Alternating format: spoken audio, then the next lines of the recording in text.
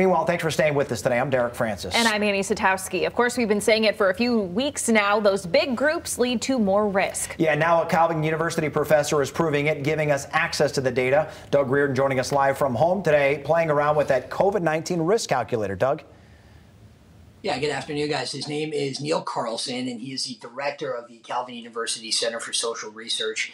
And this idea came to him after he read a blog post that kind of summarized the same concept, and all he did was took that information and put it down into an interactive graph that we can all use, and we can all plug in our own numbers to see what exactly the risk would be of getting together in a group. And again, because of the governor's order that essentially orders everyone to stay in place, there aren't many big groups or gatherings, but down the road as that 3 weeks ends and as we progress here in the months to come, this could be a very interesting tool for business leaders, for pastors, for people away in large events, family get-togethers or weddings perhaps.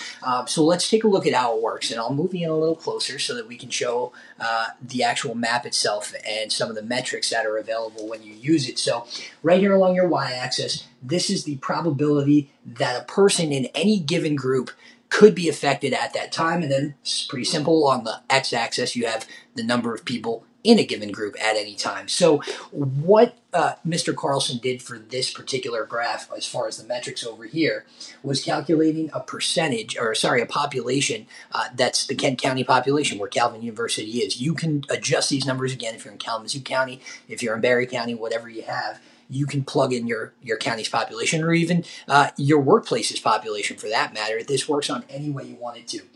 This also has one death. That is the number of deaths we have in Kent County, and we know that the death rate and the infection rate are a ratio that work together. So that's where our numbers are coming from. So what we have here essentially is with one death and the numbers for infection associated with one death, right now in a group of 100 people, that's a good metric to use.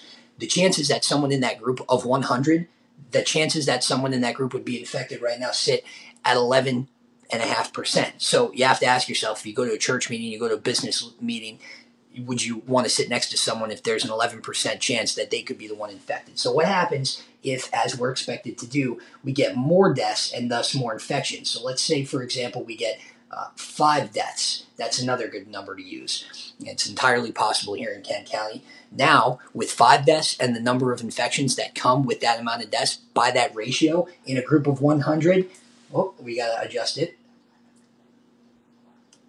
All right, so now with 5 deaths in a group of 100 people, the chances someone in that group could be infected jump to 45.9%, so almost 50%, guys, flip of a coin. So these are things that Mr. Carlson says are very self-explanatory. They're just numbers, but he also wants people to keep in mind that they do represent less people in less groups means less infections.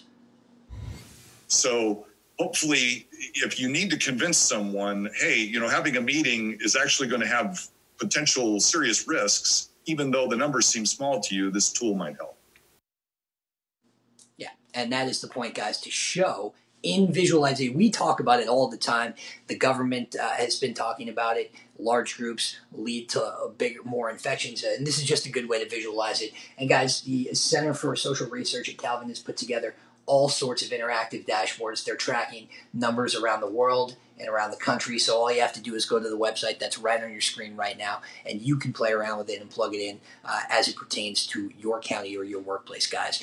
So we'll see you back here in the 6 o'clock hour for a little bit more on this. But for now, back to you guys in the studio. All right, something to think about indeed. Good point. Thank you, Doug.